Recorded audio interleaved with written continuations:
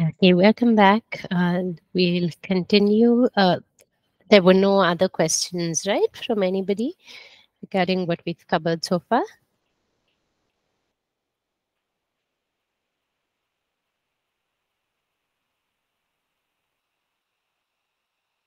Okay, feel free to post your questions in the chat or even on Google Classroom. I think it's really good to be able to have some place where you are all interacting with one another. So if you have questions, whether it's about something we've done in class or even any comments, anything you're learning, anything like that, feel free to post it on the classroom. And then other students can also learn, other students can respond. So feel free to do that if you're not able to do it in class while we're on the call. So we'll go on from verse 17 to 24, if someone can read that for us.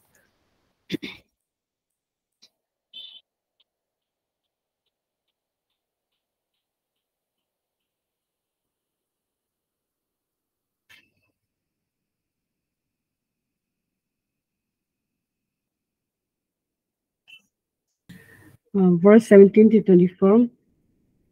But as God has distributed to each one, as the Lord has called each one, so let him walk, and so I ordain in all this. Is this actually a reading? Or, sorry, I was not able to hear.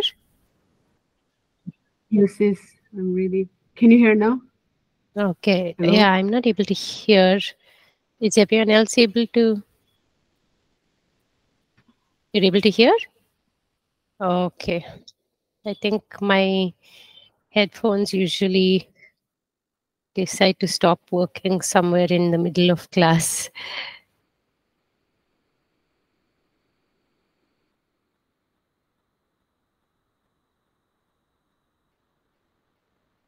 Okay, you can go ahead and read. I'll just try and fix my my headset, but you can go ahead and read. Thank you. 17 to 24, verses 17 to 24. But as God has distributed to each one, as the Lord has called each one, so let him walk, and so I ordain in all the churches. Was anyone called while circumcised? Let him not become uncircumcised. Was anyone called while uncircumcised? Let him not be circumcised. Circumcision is nothing, and uncircumcision is nothing, but keeping the commandments of God is what matters. Let each one remain in the same calling in which he was called. Were you called while a slave? Do not be concerned about it. But if you can be made free, rather use it. For he who is called in the Lord while a slave is the Lord's free man. Likewise, he who is called while free is Christ's slave. You were bought at a price. Do not become slaves of men. Brethren, let each one remain with God in that state in which he was called.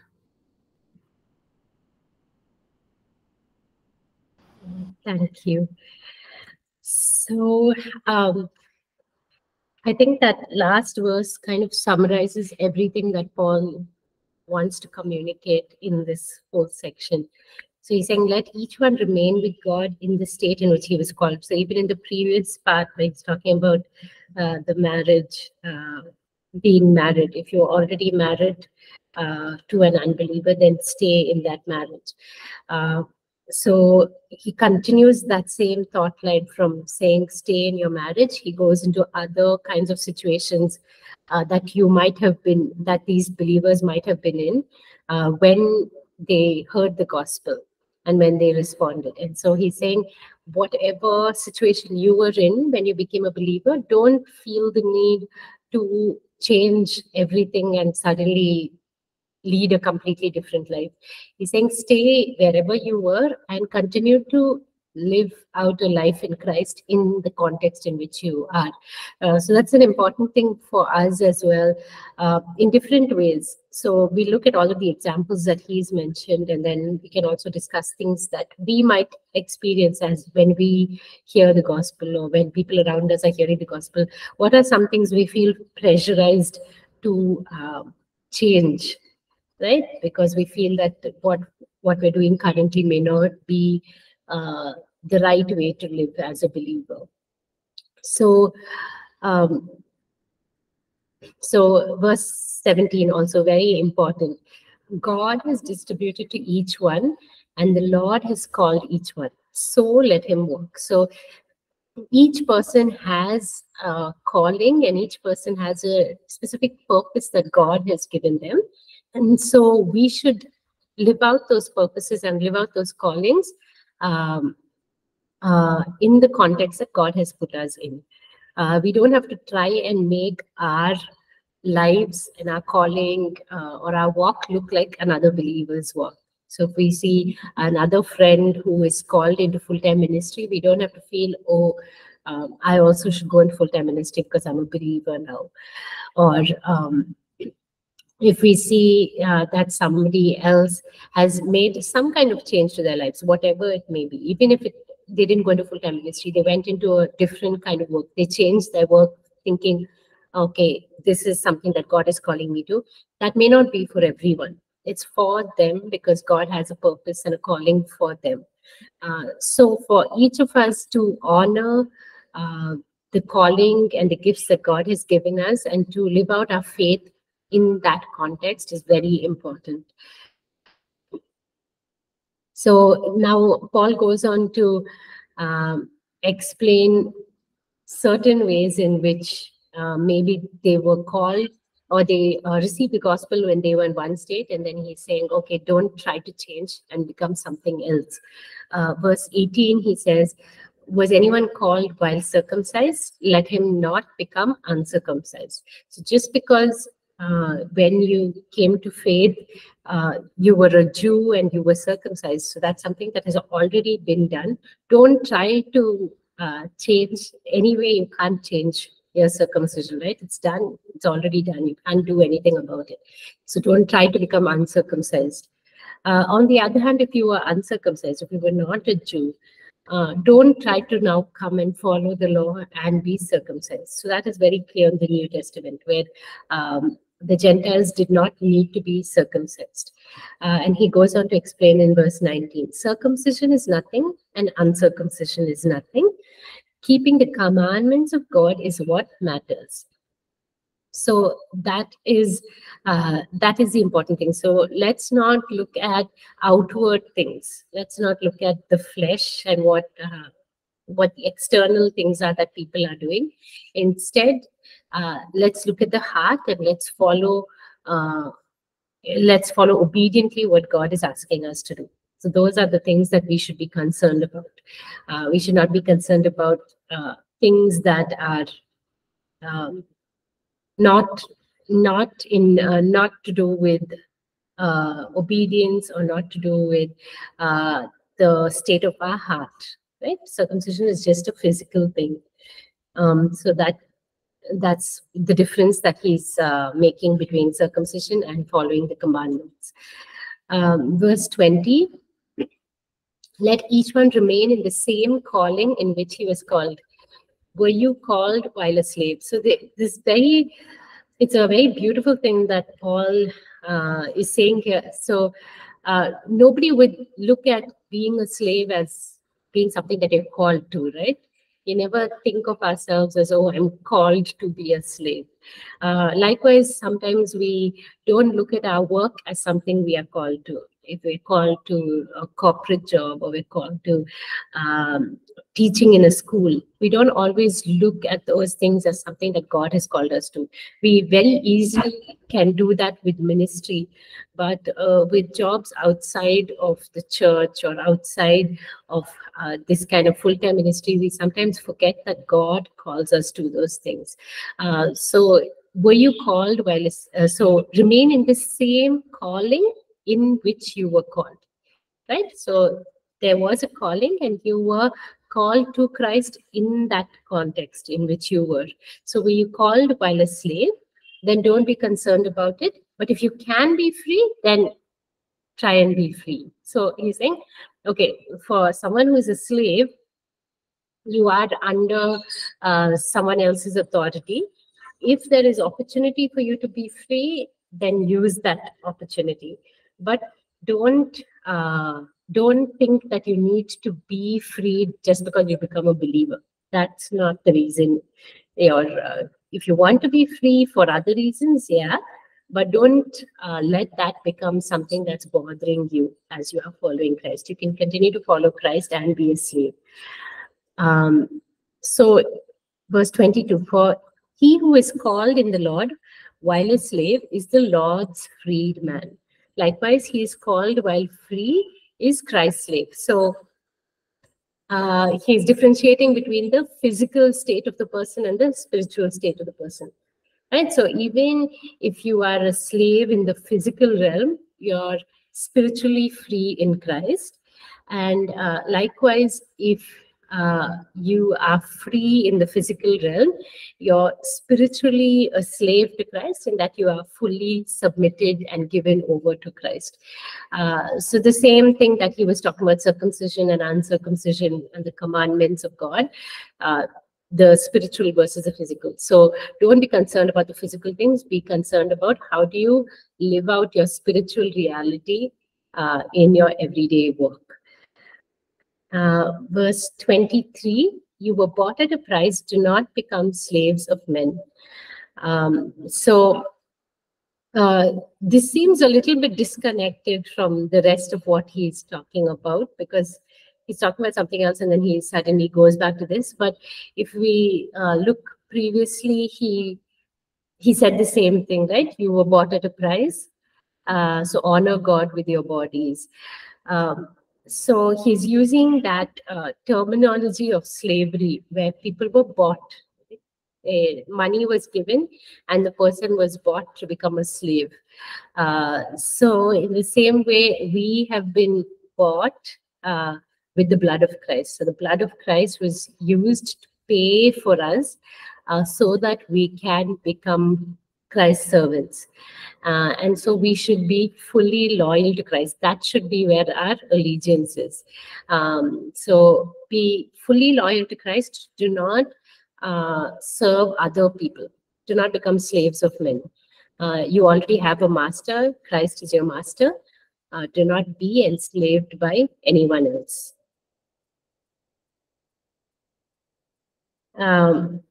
So Paul continues to talk about, from here, he's continuing to talk about sex and marriage and all of that. So verses 25 to 35, if somebody can read that for us.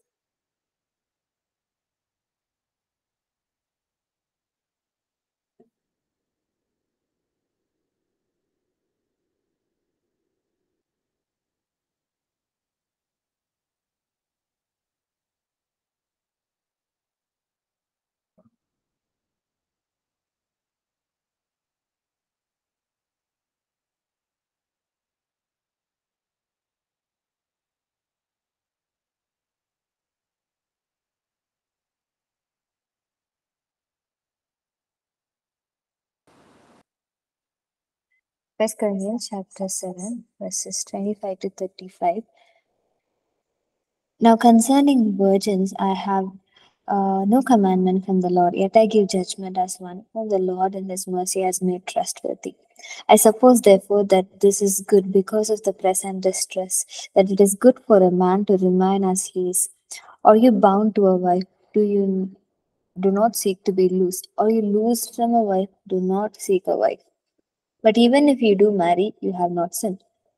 And if a virgin marries, she has not sinned. Nevertheless, such will have trouble in the flesh, but I would spare you. But this I say, brethren, the time is short. So that from now on, even those who have wives should be as though they had none. Those who weep as though they did not weep. Those who rejoice as though they did not rejoice. Those who buy as though they did not possess. Those who use this world as not misusing it.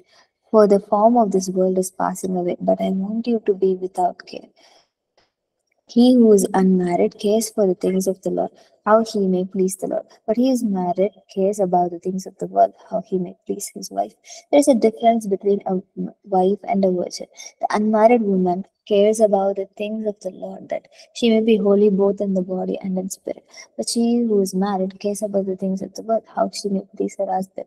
And this I say for your own profit, not that I may put a leash on you, but what is proper, and that you may serve the Lord without distraction.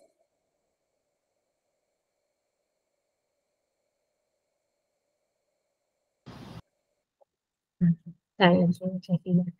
So, so again, he talks about speaking from his own wisdom or own understanding of God's will. He says, "I have no commandment from the Lord. I'm giving judgment as one whom God Himself has made trustworthy." So, God, in God's mercy, He has given me this work of teaching you, of exhorting you, of helping you walk in obedience to God's word.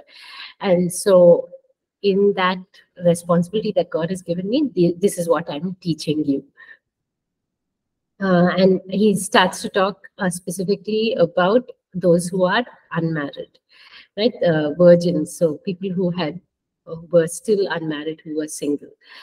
So he's addressing every part of the church. So for this, he talks about the people who were not yet married. But then he talks about the married. Now he's talking about the virgins. So people who might have been younger and starting to think about getting married. So he's talking to all of these different people and very fully addressing this topic of marriage, right? From everyone's perspective. From we'll even as we go on to read, he'll talk even from the parents' perspective. So everyone's questions are being answered kind of from the church with regard to marriage.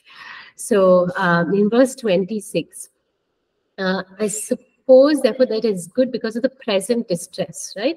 So it isn't clear what the present distress is, but as we continue to read, he talks about the form of this world is passing away.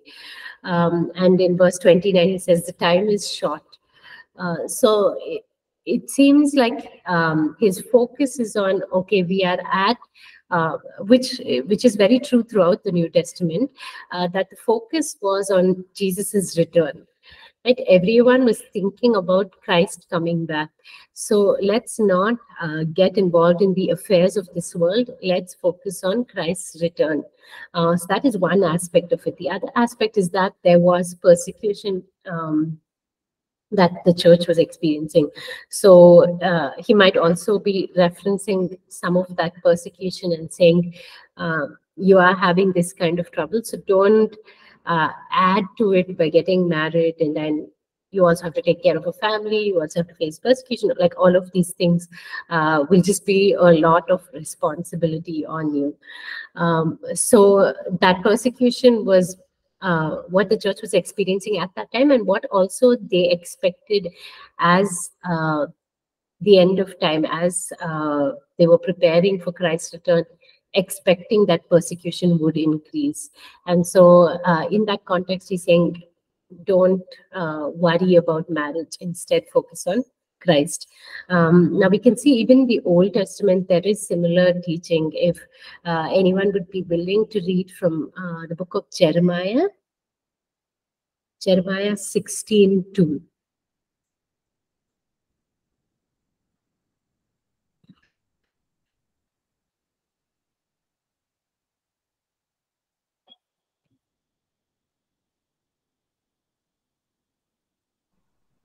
Jeremiah chapter 16. Yes, verse 2. You must not marry and have sons or daughters in this place. Okay, thank you. You can actually continue. Yeah, let's just read till maybe verse 4 to give us some context. So Jeremiah 16:2-4. For this is what the Lord says about the sons and daughters born in this land, and about these women who are their mothers and the men who are their fathers. They will die of deadly diseases. They will not be mourned or buried, but will be like dung, lying on the ground. They will perish by sword and famine, and their dead bodies will become food for the birds and the wild animals. Okay, so there is going to be a time of suffering for these people who live in that place, and so God is saying, do not get married, do not have children, because there is going to be this suffering, and all of the so it's saying specifically about the children, the parents, everyone is going to experience this suffering. So don't get married, don't have children in this place. But we can also go into Jeremiah 29.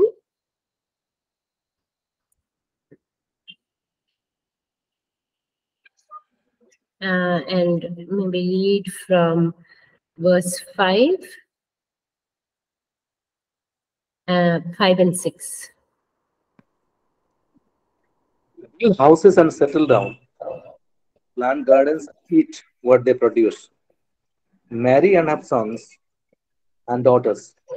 Find wives for your sons and give your daughters in marriage, so that they too may have sons and daughters. Increase in number there, do not decrease. Thank you. So here we can see even in Jeremiah that there is a time to refrain from marriage, to refrain from building a family, and there is a time to do it. Right? So like Ecclesiastes talks about, there's a time and a time and a season for everything. So Paul is saying in this season, based on what you're experiencing right now, it's better not to get married. Okay, and then he continues to explain, based on your situation, what can you do. So if you're already married, then don't seek to be unmarried. Verse 27. If you're unmarried, then don't seek to be married. So whatever situation you're in, be happy, be content with where you are. Don't try to change your situation. Verse 29. So he explains again, the time is short. So even if you are married, live as if you are not married. And all of these things. So if you're weeping, if you are a person who is weeping for some reason, live as if you're not weeping. If you're rejoicing, live as if you're not rejoicing. If you're someone who possesses a lot, live as if you don't possess anything. So basically saying, don't be concerned about the things of this world. Don't be concerned about these physical things. Instead, be fully focused on the spiritual. Not to say we forget our physical needs, not to say that we forget that all of these things are real, but he's saying the time is short.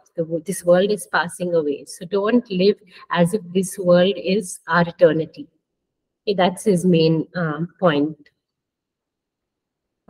So verse 31 is where he says this, the form of this world is passing away, and I want you to be without care. Okay, so then he also explains what does it mean to be somebody who is living with the concerns of this world. So someone who is unmarried is able to fully focus on the Lord, because they don't have to think about a spouse or children. They don't have those responsibilities. But someone who is married has additional responsibilities that they are taking on. And they will have to start to think about those things. So it will be, in a way, taking them away from focusing on the Lord. Okay, now the ideal would be if we could get married and we're able to focus even more on the Lord, which is a great thing. But the reality of marriage and having children is that it does require a lot of our energy. It requires a lot of our time, our focus. And so he's saying it's better not to take all of those things on. Instead, just focus on the Lord. Again, verse 34, there's a difference between a wife and a virgin. The unmarried woman cares about the things of the Lord, and she cares about being holy in body and in spirit. But the married woman cares about cares about the world, but the world, how he explains that is that she cares about her husband. She thinks about how to please her husband. So differentiating between the present world and the our eternal reality with Christ. And then verse 35, I say this for your own profit, not to control you. So I'm not trying to control what you do, whether you get married, whether you don't get married. I'm just giving you some advice to help you serve God without having any kind of distraction. Okay, so his main goal is saying, okay, do whatever will help you be fully committed to God, fully dedicated to God. And if there are things that may come and distract you from that, then it's better to avoid it. But he's already prefaced this with, if this is a gift from God.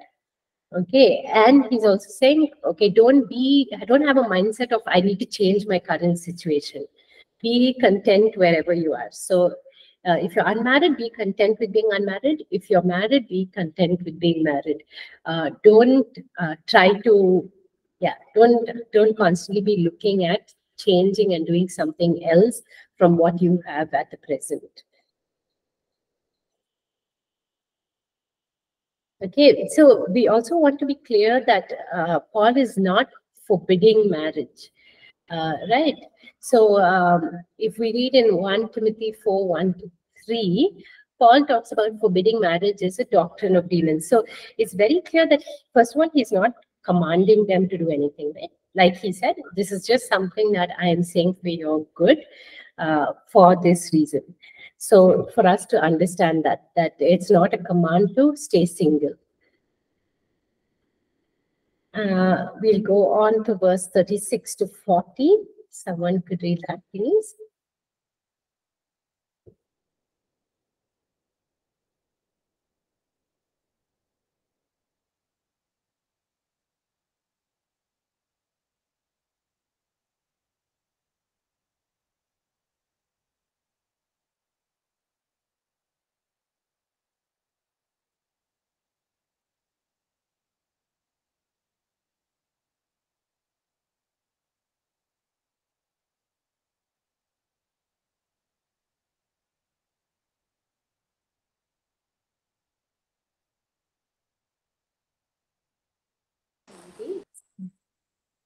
First Corinthians chapter 7, verses 36-40. But if a man thinks he's behaving improperly toward his virgin, if she's past the flower of youth, thus it must be, let him do what he wishes. He does not sin, let them marry. Nevertheless, he who stands steadfast in his heart, having no necessity but has power over his own will, and has so determined in his heart that he will keep his virgin, does well. So then he who gives her in marriage does well, but he who does not give her in marriage does better. A wife is bound by law as long as her husband lives, but if her husband dies, she is at liberty to be married to whom she wishes. So only in the Lord, but she is happier if she remains as she is, according to my judgment. And I think I also have the Spirit of God.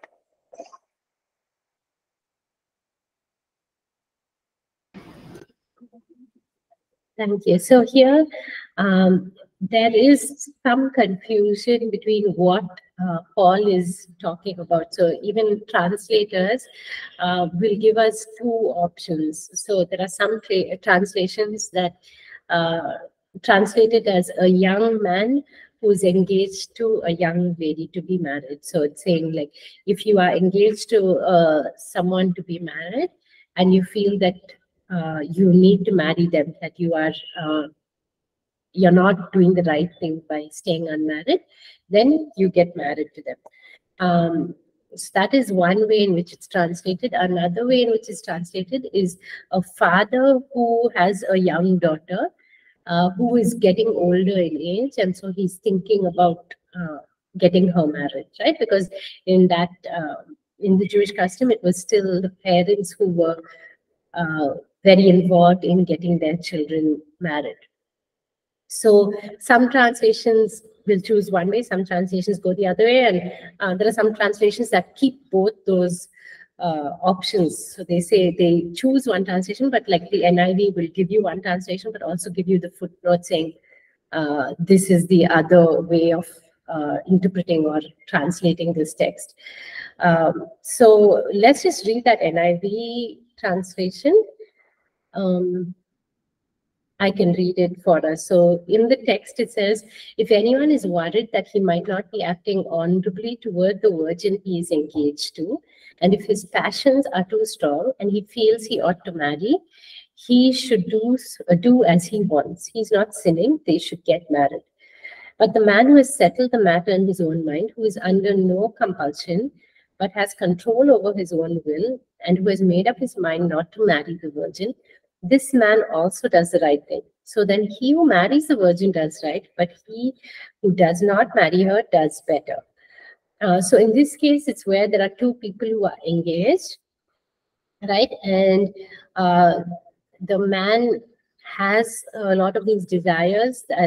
So he has a sexual desire within him, and he's not able to control it, and he feels that he's not he's not able to control it, so he's not acting honorably towards that the woman that he is engaged to. So in that case, don't act out on your sexual desires outside of marriage. Instead, get married. So you're already engaged to be married, so get married instead of having all of these desires and acting in a way that is not right by God's will, right? And so he says he's not sinning, they should get married. But on the other hand, if in his own mind he feels that he's able to control those desires, and there is no requirement between him and the girl that they should get married, then don't get married in that case. So in that case, you can just both of you remain unmarried. On the other hand, there is the other translation of the father with the daughter. So we'll read that translation. It says, if anyone thinks he is not treating his daughter properly, and if she is getting along in years, or if her passions are too strong and he feels she ought to marry, he should do as he wants. He is not sinning. He should let her get married. But the man who has settled the matter in his own mind, who is under no compulsion, but has control over his own will, and who has made up his mind to keep the virgin unmarried, this man also does the right thing. So then he who gives his virgin in marriage does right, but he who does not give her in marriage does better. So this is where a father has a daughter who's getting older, and he feels that she should get married, and that she herself has these passions that need to be fulfilled. Then he can give her in marriage. So in both cases, he's saying it's not a sin for them to get married, but if you don't get married, it's a better thing because, like he's talked about before, you can focus on serving the Lord. So let's go on to the last two verses. So he says, so marriage is limited to our lives here on earth. If one of the spouse dies, then the other one is free to get married to someone else if they want. But his advice is that they don't get married. It's better if they remain single. And then he ends saying, I also think I have the Spirit of God. So this is, I feel whatever I'm sharing with you is coming from the Spirit's leading or the wisdom that the Holy Spirit has given me. Okay. There is a note here. Look at 1 Timothy 5. If someone can turn to 1 Timothy 5.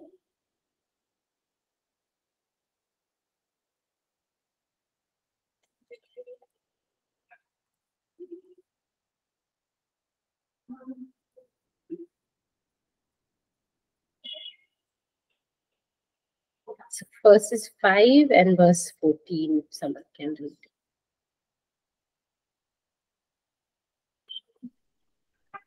The widow who is really in need and left all alone puts a hope in God and continues night and day to pray and to ask God for help. And 14. Yes, verse 14.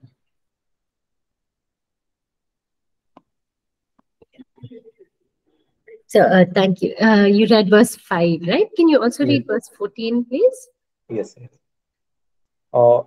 So I counsel younger widows to marry, to have children, to manage their homes, and to give the enemy no opportunity for slander.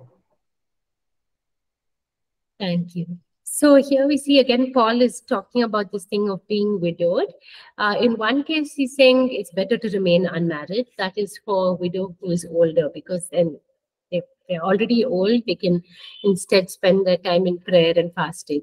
On the other hand, if they're a younger woman, and it's more likely that you're going to have um, more opportunities, like more of a desire to um, to to engage in sex, or you have that kind of passion within you, then it's better for you to have children and to focus on managing the home. So he's also talking about the context of the young women who are unmarried are getting involved in gossip and are basically they don't have anything useful that they're doing with their free time. So instead, it's better to spend your time taking care of a family and doing that, spending it on more constructive things. Um, so with that, we come to the end of this whole section on sexual morality. So it started with that that sin in the church and how sexual immorality within the church had to be dealt with. Now we understand the Corinthian context, right? It was a city known for sexual sin because of the temple prostitutes that were present there, because it was a very cosmopolitan place of so many people coming in and going out. There was so much trade, there was so much commercial activity that was going on there. It was yeah, so sex became something that was very common, and it was corrupted, right? In that context, in that city, sex was very far away from what God wanted it to be. And so this teaching is very important for this church that finds itself in that context. So starting with that sexual sin in the church, Paul then talks about what is the right place for sex. So he talks about marriage, and then he explains what marriages should look like. And then he also affirms that singleness is something from God. In fact, he encourages singleness if someone has such a gift of self-control that is given by the Holy Spirit. If they have that gift and that ability to remain unmarried, then he encourages that. So it's a very complete teaching on sex and what is God's purpose and God's desire for sex. With that, we finish that section and we start the next section, which is chapter 8. Okay, and from here, Paul moves into another issue that was prevalent in the culture, which was idol worship. And because they had idol worship in their culture, they also had to deal with the foods that were offered to idols. What would they do when food was offered to idols?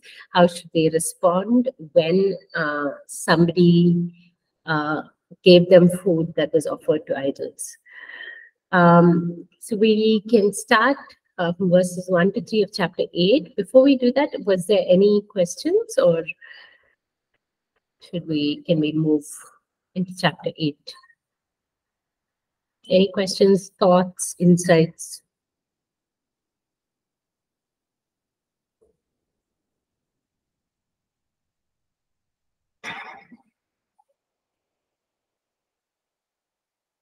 Okay, let's move on to chapter 8, verses 1 to 3, if somebody would be willing to read that.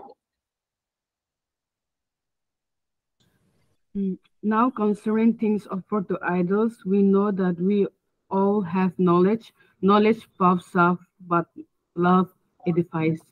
And if anyone thinks that he knows anything, he knows nothing yet as he ought to know. But if anyone loves God, this one is known by him. Thank you. So, um, so when Paul talks about idols, there are two kinds of idols that Scripture talks about. One is the physical objects that people were worshiping, right? They consider those objects to be God, and they were worshiping them. On the other hand, there were idols that were in the heart. So idols of whatever it is, anything that was taking them away from God.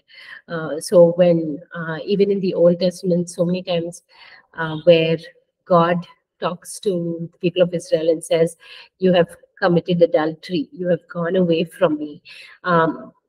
There were many times when they were going to worship idols, but they were also just turning away from God's law. They were not being obedient to what God had asked them to do. They were going and doing whatever the culture around them was doing. So that is an other form of idol worship, which is not a physical object, but it's just a turning away from God and following other things. So in this context, very clearly is that physical object that is being worshipped, and which was very common in Corinth. So there was food that was offered to idols in that culture. Okay, and that food that was offered, whatever was left over from the sacrifice was either eaten in the temple itself, or it was sold in the marketplace. So there are these two scenarios that Paul will address. One is if you are offered meat in or near the temple. So there's meat that has been sacrificed and someone is sharing that meat with you. The other hand, if there's meat that is being sold in the market, which has come from the temple sacrifices, what should we do in that case? Will you know whether it's offered to idols, and what do you do? Should you buy that meat or not? So his first statement, we know that we all have knowledge. Knowledge puffs up, but love edifies. So this is a very important thing for us today, I think, because knowledge is abounding, right? Anything we want to know is just at our fingertips. You just have to Google it, and you have answers to the questions you want to have. And even in Scripture, where it talks about the end times, it says that knowledge will increase, but there will be a lack of love. So this is what Paul is talking about. There's something for us as a church to be very, very careful about, because we are living in an age where knowledge is increasing. And it's so easy for us to become proud about the knowledge that we have. But knowledge is not what we are after. What is the first commandment and the greatest commandment? Is to love, right? It's not to know. It's to love God and to love our neighbor as we love ourselves. So for us to keep that at the center of our pursuits, even whether we are here getting a degree, whatever it is, we are seeking knowledge, of course, but what is the end goal? Is the goal to love God more and to love our neighbors more, to love them better? Or is it just to have more understanding, more knowledge? So to recognize that knowledge in itself is not what God desires. He wants us to love. So knowledge puffs up, but love edifies. So whereas one thing, which is knowledge, makes you proud, love builds others up. Instead of raising yourself up, you are raising others up around you. And that's the difference between knowledge and love. Verse 2, if anyone thinks that he knows anything, he knows nothing yet as he ought to know. So someone who thinks they have a lot of knowledge is actually deceived, because there's always more to know.